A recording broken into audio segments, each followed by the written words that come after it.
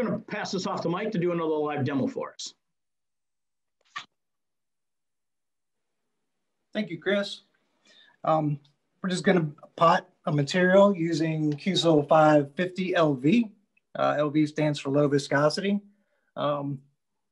As Chris mentioned, covering up all your air passages, for this box, we used a one component material to add a hole in the box for the wires to come through. A one component RTV just to seal it up so we won't have any leaks, because leaks are a big deal. Just a couple of examples of the one part and the control you have on the size of the bead. So you can have a little bit of material or a lot of material, depending on the amount of pressure you put on the trigger when you're dispensing the material. I had mentioned dispensing the box on its side. So we tilt it up on its side. That way you have air underneath the box, or underneath the board actually. So you want to dispense the QSil 550 LV at the lowest point. You just take your time. And as the material flows in, it'll flow underneath the board. Of course, air will move out of its way and run toward the top. And just continue at the lowest point of the board.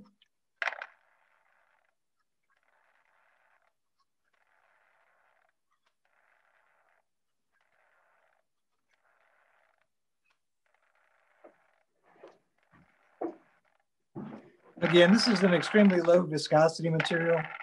There's good thermal conductivity, and it'll just easier if you have very, very small air gaps or air spaces under the components. It makes it easily removes the air and replaces it with silicone. As Chris mentioned, you know, air can be an enemy to electronics.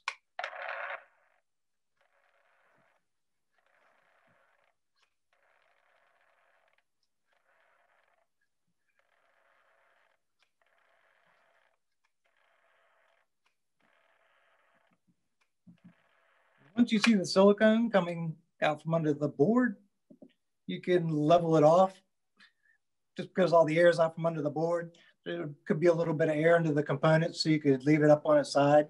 But once all the air, you don't see any air bubbles, you can put it flat and just continue to fill it up to the recommended level.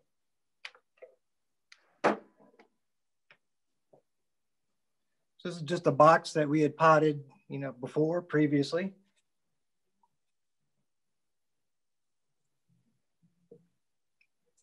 And another box we potted the other day, just to give you an example of a finished product.